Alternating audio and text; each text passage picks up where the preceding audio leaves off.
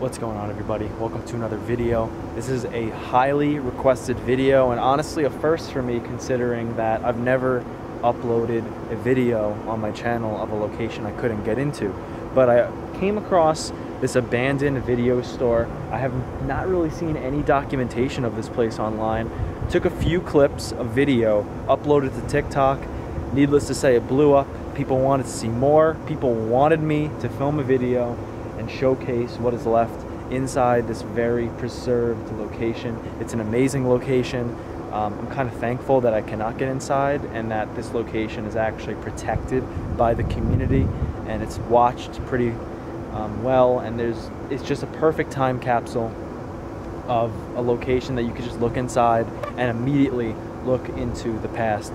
The history here, I know the building was constructed in 1960, but it started its video rentals in 1978, and that was a business that ran for about 20 years until it was abandoned in the early 2000s, as to which everything was left on the shelf. Everything is left inside, and I'm going to give you guys the best view I can from the street, but I know you guys will enjoy. Hopefully you do. If you do, leave a thumbs up. Now let's go check it out.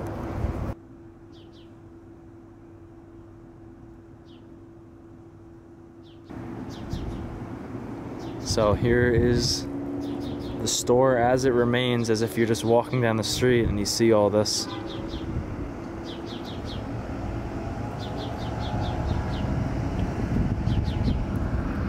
You can see all the sun damage on the front of these movies left here in the front of the store.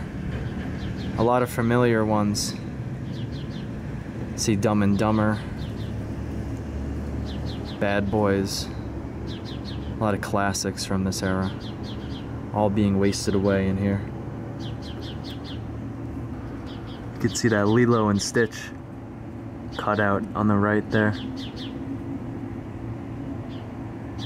Such an insane time capsule of a location.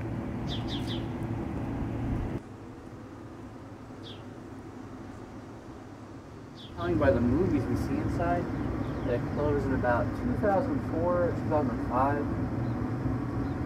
It's about the era of the movies in there. So as you can see inside the window here, we actually still have even some candy left behind in those 25-cent machines. And so much left behind. I mean, we could just look at the ads here in the front. We have the Haunted Mansion with Eddie Murphy. That's a good movie. I think I saw that in theaters. Pirates of the Caribbean. So we have a lot of movies here from the early 2000s. The only thing that this place isn't, it isn't a Blockbuster, but it is a mom and pop store with a lot left behind, and it's just absolutely preserved to its greatest ability. Not even any decay in there or anything. Love that Donnie Darko poster hanging up also. Part of me wishes that they would open this place up and let people tour it and look at the location and admire it, but another part of me doesn't want that to happen.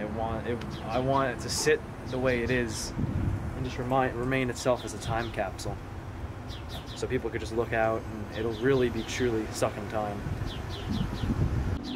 Right here in the front, probably some of the last ads that they put on these windows here. We have Harry Potter, Chamber of Secrets, and The Incredibles on DVD March 15th.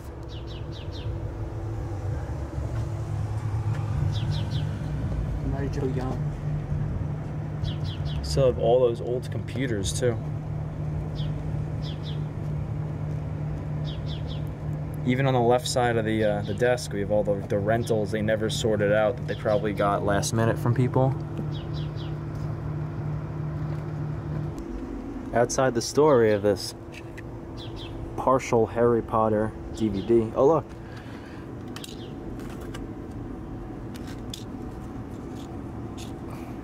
Weird this is just outside. So this is the lot for the building.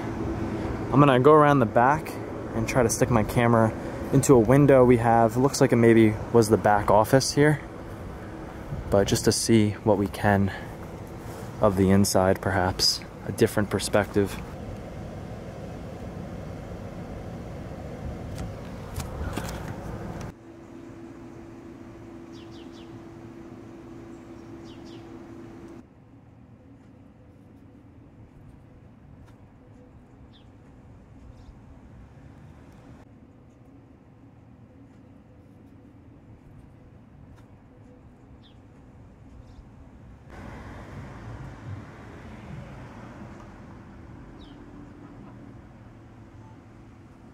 Look at all the memorabilia on the wall here.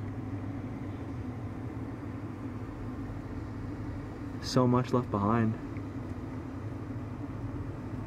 I really wish, really wish that if the property owner ever sees this video, whoever owns this property, please contact me with my email. It'll be in the description of the video. I want to get inside this location. I want to document it. I want to talk to you about the history. It's such an amazing location, and it needs just so much love and attention. All right, everybody, that's gonna do it for today's exploration, if you want to call it that. We didn't get inside anything, but it's an amazing location, an absolute time capsule, and I'm just happy to have seen this place with my own eyes.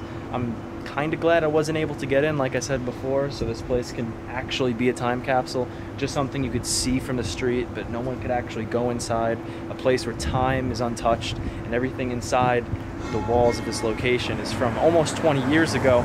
It's the ultimate early 2000 nostalgia time capsule. It's just an amazing location.